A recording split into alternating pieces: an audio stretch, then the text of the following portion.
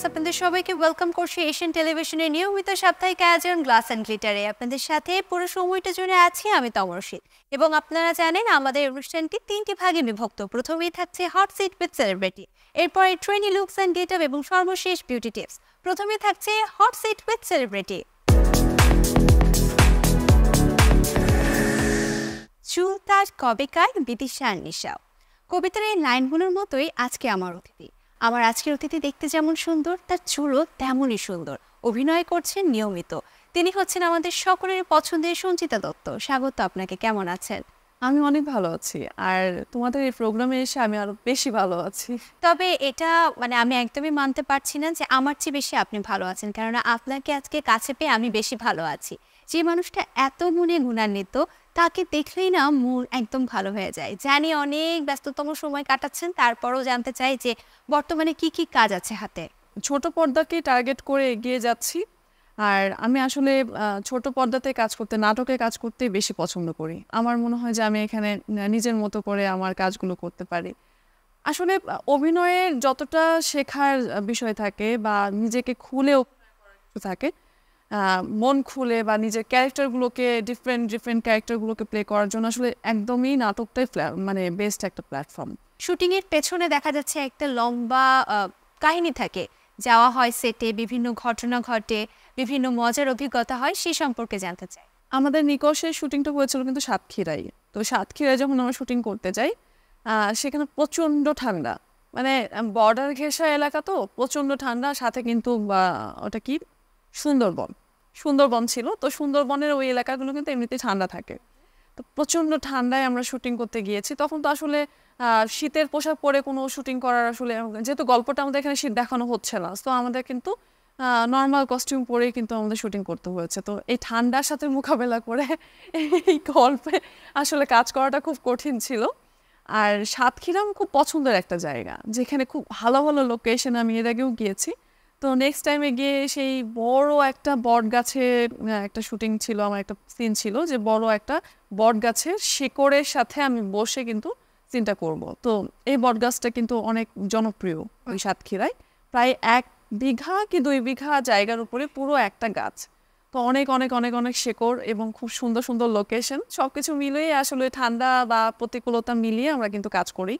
আর আমার আসলে ভালো লাগে কি যে এক এক দিন এক এক জায়গায় এক এক সময় শুটিং করতে গিয়ে কিন্তু নতুন নতুন একটা অভিজ্ঞতা এবং নতুন স্বাদের জায়গা আসলে নিজেদের ফিল করানো যায়। তো সেই কিছু মিলিয়ে আসলে ওই সাতক্ষীরা এক্সপিরিয়েন্সটা ভালো ছিল, নিকষের এক্সপিরিয়েন্সটা খুব ভালো ছিল। বেশিরভাগ শুটিং হাউসগুলোতে মেকআপ রুমে এসি থাকলেও আসলে শুটিং প্লেসগুলোতে এসি নেই। তো সেই রুমগুলোতে আমাদের সেই বদ্ধ রুমেই শ্যুট করতে হয়, সেটা একটা প্রতিবন্ধকতা বলা যেতে পারে। তো যে বিষয়টা আমার মাথায় চলে আসছে, ইউটিউব যখন প্রথম আবিষ্কার হলো বা যখন ইউটিউবে আমরা প্রথম নাটক দেখা শুরু করলাম, তখন কিন্তু আমাদের দর্শকদের ভিতরে একটা টেন্ডেন্সি ছিল যে ইউটিউবের নাটকের চেয়ে টেলিভিশনের নাটক বেশি প্রিয় বা বেশি ভালো। বাট হঠাৎ করেই আমাদের দর্শকদেরকে আমরা পুরো ভিন্ন একটা রাস্তায় হাঁটতে দেখছি, যখন তারা আসলে বলছে যে না, ইউটিউবের নাটক কিংবা ওটিটির নাটকই বেস্ট, আমরা সেটাই দেখবো বা সেটাই আসলে দর্শকের জনপ্রিয়তা বা রুচিতে প্রথমে থাকছে। এই যে পুরো ইন্ডাস্ট্রিটাকে চেঞ্জ করে ফেললো ওটিটি প্ল্যাটফর্ম এসে, বলা যায় যে ওটিটি প্ল্যাটফর্ম আসার পরে ইন্ডাস্ট্রি চেঞ্জ হয়ে গেছে। আমরা নাটক, সিনেমা থেকে শুরু করে সব কিছুতে সুদিন ফিরে দেখছি, নাটকের দর্শক বাড়ছে। তো এই বর্তমান সময়ে কাজের যে অভিজ্ঞতা আর এই ক্রেজের আগে কাজের অভিজ্ঞতাটা নিশ্চয়ই অনেক ডিফারেন্ট, সেইটা জানতে চাই। আমি আসলে ইন্ডাস্ট্রিতে খুব বেশি দিন হয়েছে যে এসেছি তা না।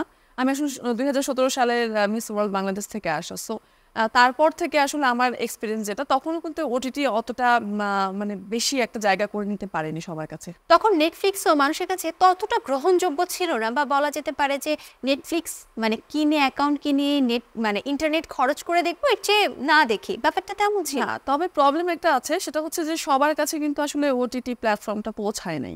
কারণ আমাদের প্রত্যেকটা মানুষের কাছে, প্রত্যেকটা সাধারণ জনগণের কাছে কিন্তু ওটিটি প্ল্যাটফর্মটা কিন্তু সহজ না।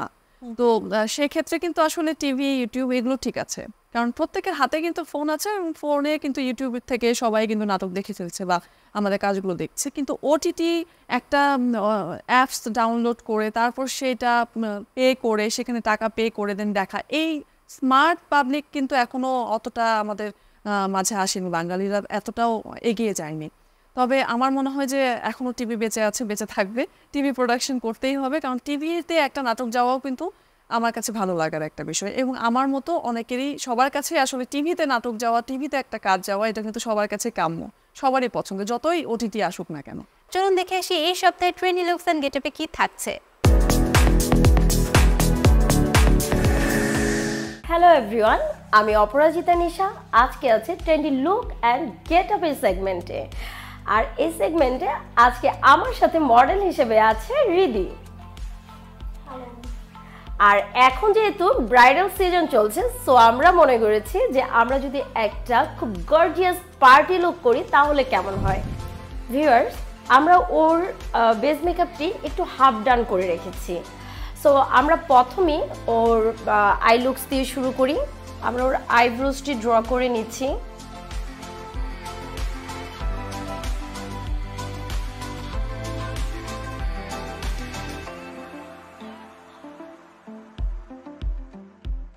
ক্রিজে আমরা একটা ম্যাজেন্টা কালার আমরা প্রথম ডিফাইন করে নিচ্ছি।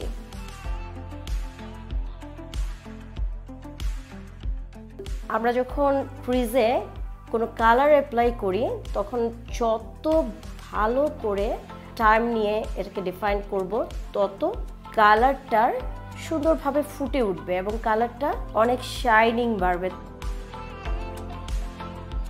ম্যাজেন্টা কালারটা ডিফাইন্ড হয়ে গেছে। এখন আমরা ওর আইয়ের ইনার কর্নার এবং আউটার কর্নারে আমরা একটু পার্পল কালার ব্লেন্ড করব। হ্যালো আইয়ের ঠিক মজাটাই কিন্তু এখানে, তাই না?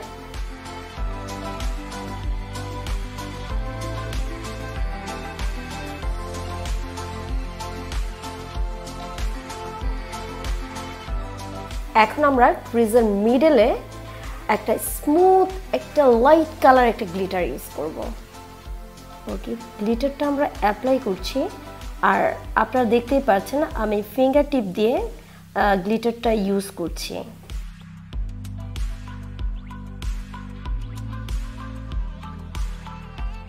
আউটার কর্নারে একটু হালকা ব্ল্যাক কালারটা ইউজ করব।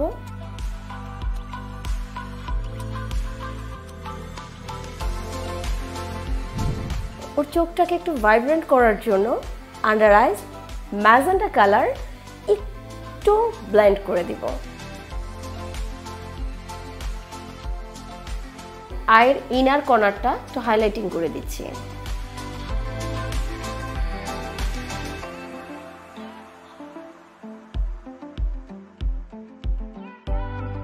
আমরা এখন আইলাইনার দিচ্ছি।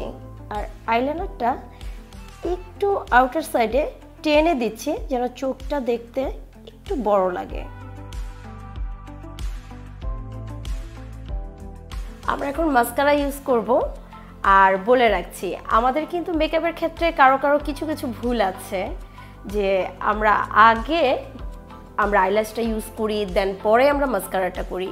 আগে আমাদের মাস্কারাটা ইউজ করতে হবে, আমাদের যে ন্যাচারাল আইল্যাশটা আছে এটাকে তৈরি করতে হবে, কারণ এটার মধ্যে আমরা যখন মেকআপ করি তখন অনেক মেকআপ এখানে লেগে থাকে, সাদা সাদা হয়ে থাকে।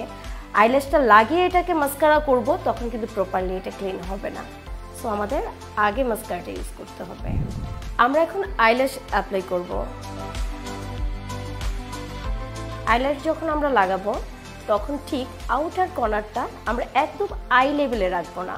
আই লেভেল থেকে যদি আমরা একটু উপরে এটা অ্যাপ্লাই করি তখন নর্মাল থেকে চোখটা দেখতে একটু বেশি বড় লাগবে।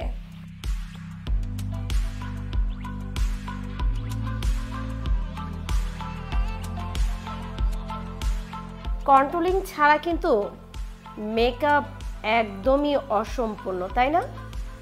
সো আমরা ফার্স্টে নোজটাকে কন্ট্রোলিং করছি।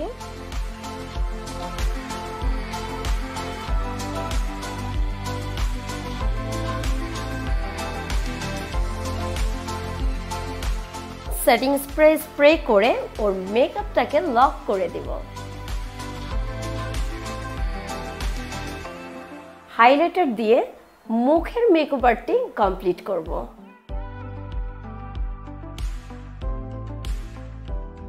আমরা এখন লিপস্টিক অ্যাপ্লাই করব। আর লিপস্টিকটা অবশ্যই মেকআপের সাথে মিল রেখে করতে হবে।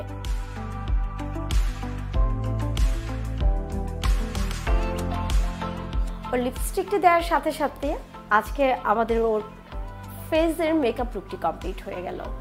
এখন আমরা ওর হেয়ারটাকে ওর মেকআপের সাথে মিল রেখে একটু সেট করব, দেন আমরা ফিরে আসব ওর টোটাল সুন্দর মেকওভারটি নিয়ে। কেমন হয়েছে আপনাদের দেখানোর জন্য।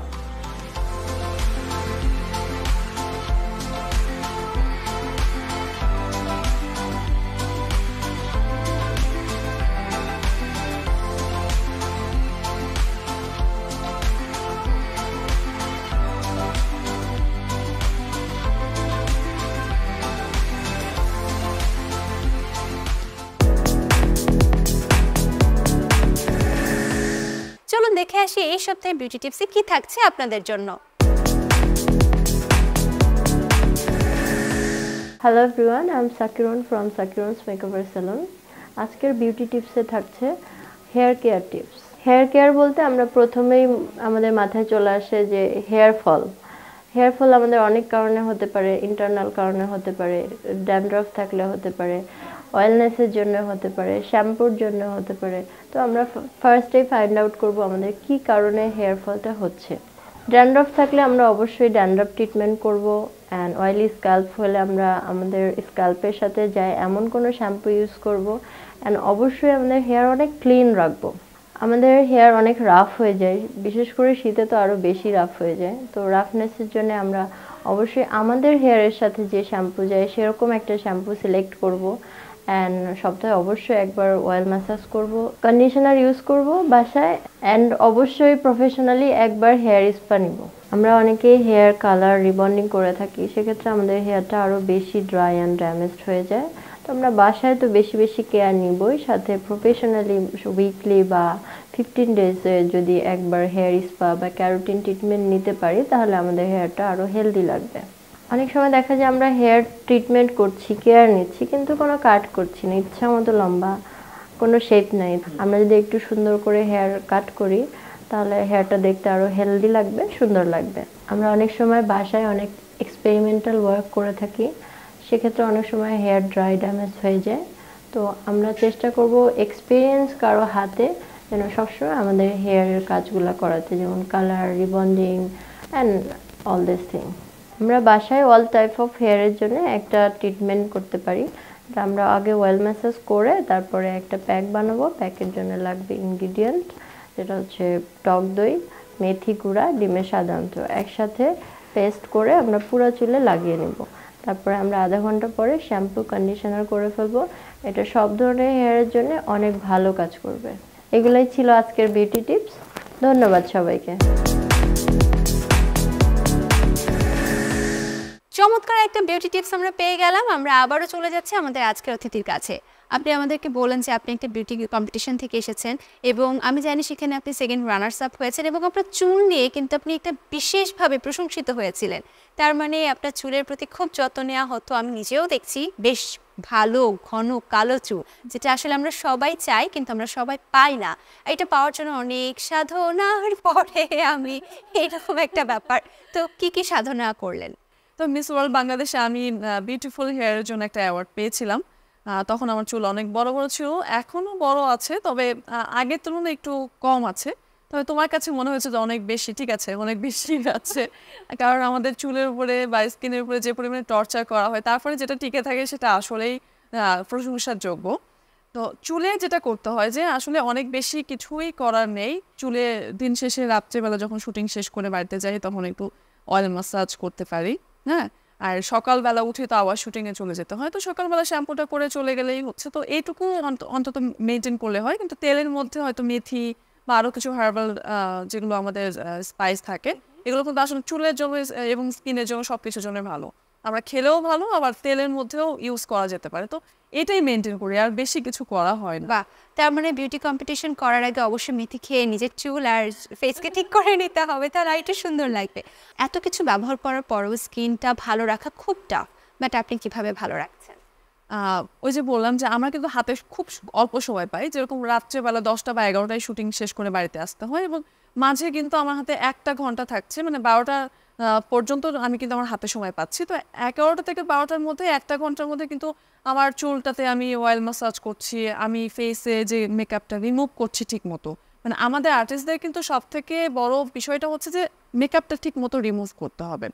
তো মেকআপটা রিমুভ করার জন্য আমি অলিভ অয়েলটা ইউজ করি ফেসে, দেন অলিভ অয়েল থেকে তারপর টিস্যু দিয়ে আমি রিমুভ করি, দেন তারপরে হচ্ছে যে ফেস ওয়াশ দিয়ে ফেস ক্লিন করে তারপর একটা ময়শ্চারাইজার ইউজ করি, মানে ডিপ ক্লিন যাকে বলে। ডিপ ক্লিন করে দেন আমি ময়শ্চারাইজার ইউজ করি। তো এটা হচ্ছে সিম্পল একটা মানে কি বলবো makeup guideline and makeup hack. তো খুব সিম্পল একটা ওয়েতে আমি এটা করে ফেলি, এবং সকালবেলা উঠে তো আবারও দিন শেষে ঘুম থেকে উঠে আবার ফেস ওয়াশ দিয়ে ফেস ক্লিন করে আবার একটা ময়শ্চারাইজার দিই, ওইটা দিয়ে দেন শুটিংয়ে চলে যায়, তারপর তো আবার মেকআপ নিতে হয়।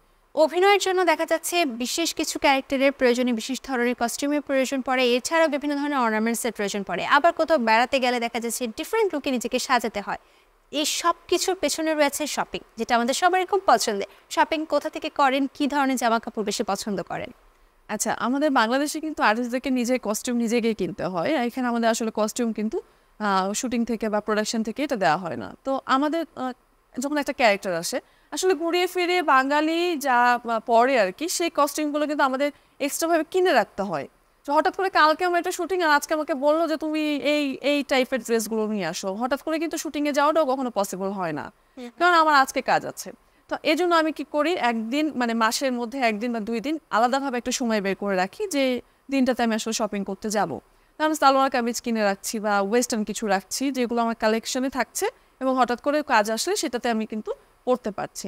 বেশিরভাগ ক্ষেত্রে কোন ধরনের অনেক ভালো লাগে, মানে ফ্রুটসটা খেয়ে আমি খুব মানে আমার মনে হয় অনেক হালকা ফিল করি, লাইট ফিল করি। তো অনেক ভারী খাবার খেতে আমার আসলে পছন্দ না, জাঙ্ক ফুড পছন্দ করি না, বাইরের কোনো রেস্টুরেন্টের খাবারটাও একটু অ্যাভয়েড করি। এই জন্য আপনার স্কিন সুন্দর আর হেয়ার সুন্দর, এটাও একটা কারণ।